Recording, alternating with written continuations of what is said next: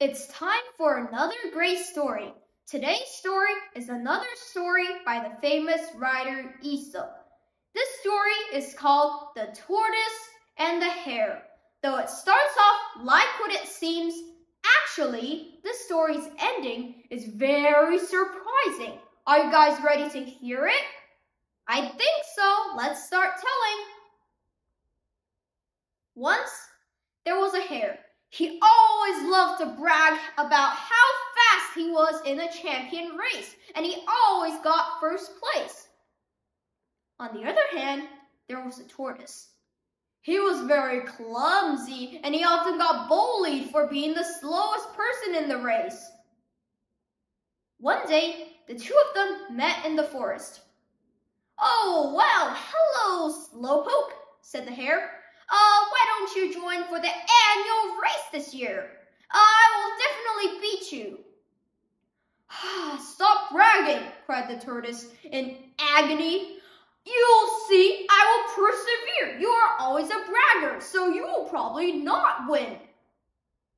"Stop saying a lie," said the hare. "I am champion racer. You are Slowpoke." Tortoise just gave a sigh. And they waited and waited and waited until the big day came. That day, folks from all around the forest came to the grassy field and water to watch the two contestants compete. Mr. Elephant was the judge. "Two contestants, when you race to the nearest tree on the very far end, go around the tree and go all the way back to the finish line. The person who gets there first will take the grand prize of the annual race." Hare and Tortoise got ready to race. "On your marks, get set, go for it!" And just as they expected, Hare dashed off like an arrow. However, Tortoise barely crossed a few inches. "Keep going, Tortoise! You can do it!" the crowd cheered. Tortoise persevered for himself and kept moving along. Hare was a couple of meters in front of Tortoise. Then he looked back. "Oh my gosh, just look how far he is from behind me. Who said he was going to win this race?" And then Hare went off. "I'll teach that hare a lesson," the tortoise exclaimed as he continued to crawl slowly towards the finish line. Halfway there, Hare got very tired from running so fast. He wanted to find a place to take a nap. Then he realized he was in the perfect place. There was a garden of carrots that somebody had left there. "I'll eat some carrots and then take a nap." And like he explained, there was a tree right next to the garden where he could take a nap.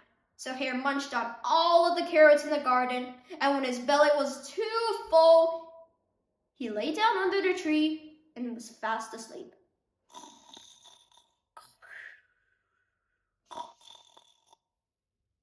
Meanwhile, guess what Tortoise was doing? You're right, he kept persevering. He slowly crawled and inched closer to the sleeping hare. He tiptoed silently across, hoping that the hare would not notice him. And once he knew that he was fully safe from the hare, he started to persevere and kept going for the finish line. The tortoise was still persevering when the hare woke up. He got surprised. Tortoise wasn't behind him anymore. Where is that clumsy little fella? Has he stopped to take a nap too? And then Hare looked around. Then something surprised him. He realized that Tortoise wasn't anywhere behind him. He was somewhere in front of him, and that somewhere was very close to the finish line. "Oh my God! I can't believe what he's doing!" And Hare dashed as fast as he could, but before he got to the finish line, guess who won? You're right, Tortoise had stepped in front and taken the grand prize of the annual race contest. Hare was ashamed. He sobbed, learning his lesson. Then Tortoise decided to Cheer Hare up. Hare, I knew you would win, but because you bragged, you lost this time. Just remember, don't brag with other people. Think of yourself. And then Hare calmed down. Then they both cheered for how victorious they were, although Hare was the one who lost, and Tortoise was the one who took the victory. So why did Tortoise win and Hare lose? First, Hare cared too much about winning. Because he had won so many race contests, Hare thought he will not be beaten. But it turned out that he did. Because Hare took a nap, he didn't notice that Tortoise was in front and tiptoed in front of him. Tortoise, meanwhile, did the right thing. He kept persevering, thinking that he will definitely win, and that is exactly what he got. Anyways, this is the end of our story for today. If you want to appreciate our channel, check out the other story videos and smash that subscribe button and the notification bell. Like, share, and subscribe to Brooks and Evelyn for more new videos. The Tortoise and the Hare.